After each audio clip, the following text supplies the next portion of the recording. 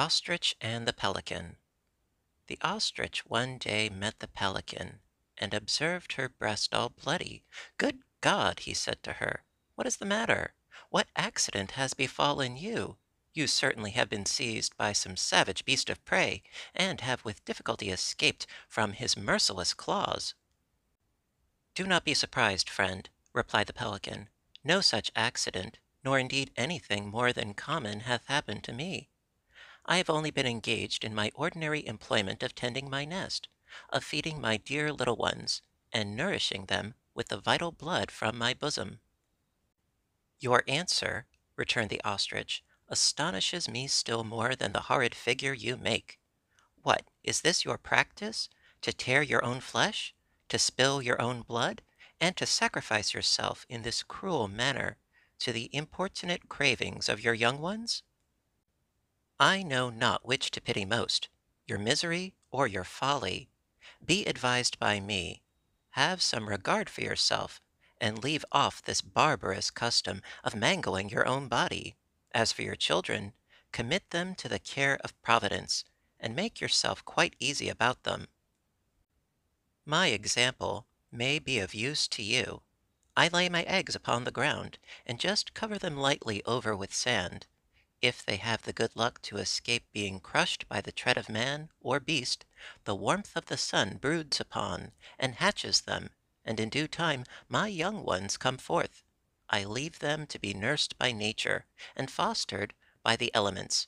I give myself no trouble about them, and I neither know nor care what becomes of them." "Unhappy wretch," said the Pelican, "who hardenest thyself against thy own offspring, and through want of natural affection renderest thy travail fruitless to thyself. Who knowest not the sweets of a parent's anxiety, the tender delights of a mother's sufferings? It is not I but thou that art cruel to thy own flesh.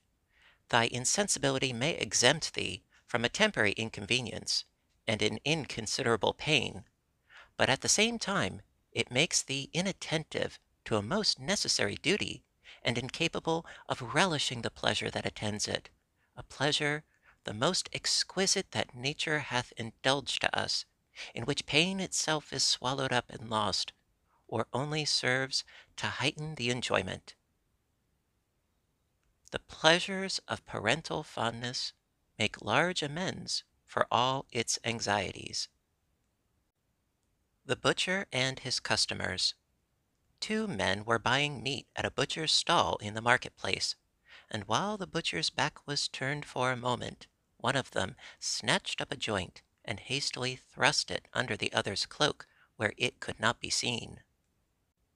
When the butcher turned round, he missed the meat at once, and charged them with having stolen it, but the one who had taken it said he hadn't got it, and the one who had got it said he hadn't taken it. The butcher felt sure they were deceiving him, but he only said, "You may cheat me with your lying, but you can't cheat the gods, and they won't let you off so lightly." Prevarication often amounts to perjury. The Flea and the Man.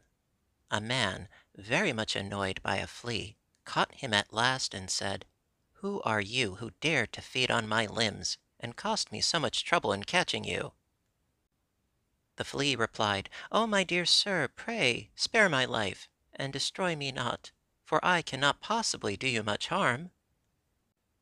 The man, laughing, replied, "Now you shall certainly die by mine own hands, for no evil, whether it be small or large, ought to be tolerated."